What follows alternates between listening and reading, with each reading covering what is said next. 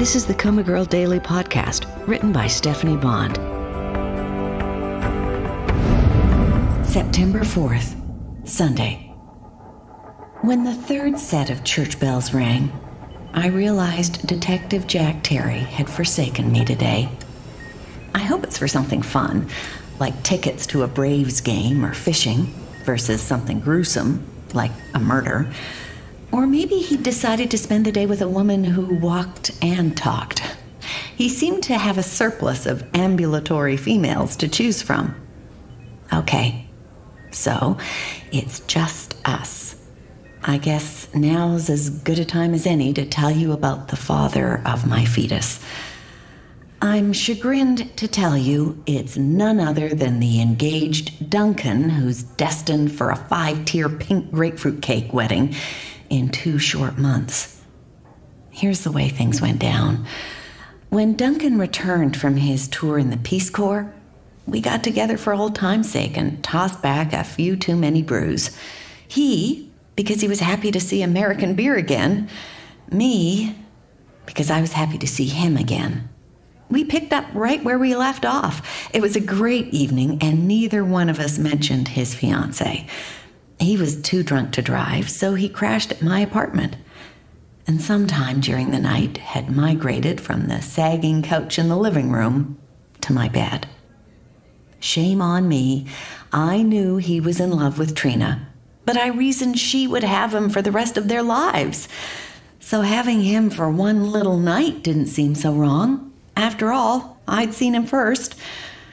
But if you're thinking the encounter was a drunken grab fest, you'd be wrong.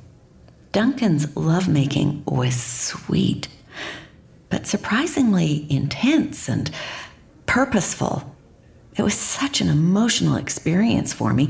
I convinced myself he felt the same way about me, and the engagement would be unwound.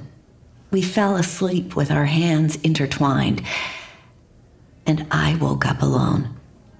While I was wiping the sleep from my eyes, I'd gotten a text from Duncan. Last night was my mistake. I value your friendship, but I'm marrying Trina. Please don't hate me. I was crushed and mortified that something that had meant so much to me, he considered to be a mistake.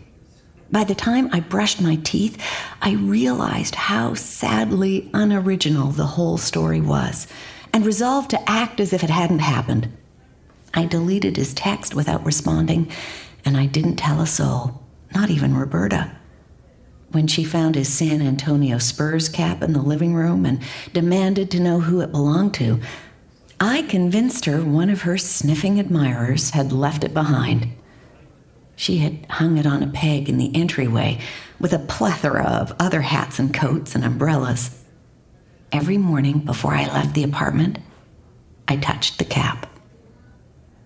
The morning after text was the last time I'd heard from Duncan until he visited my room. I wonder if he'd stood there and congratulated himself for not ending his engagement and getting involved with me, because then he'd feel obligated to the vegetable and bed 3.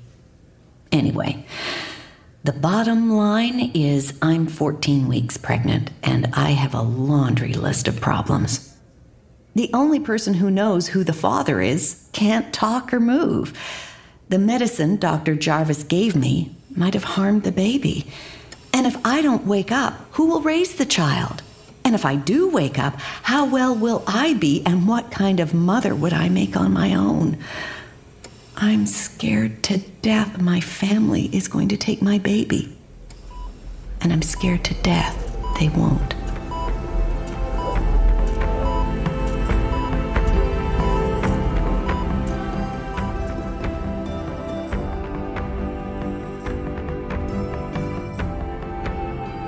Hi, this is Stephanie Bond, author of the COMA Girl Daily Podcast. If you have a question you'd like for me to answer on an upcoming bonus episode, check the show notes for links to reach out on social media. Thanks for listening. Come back tomorrow for another episode of COMA Girl. And please tell a friend.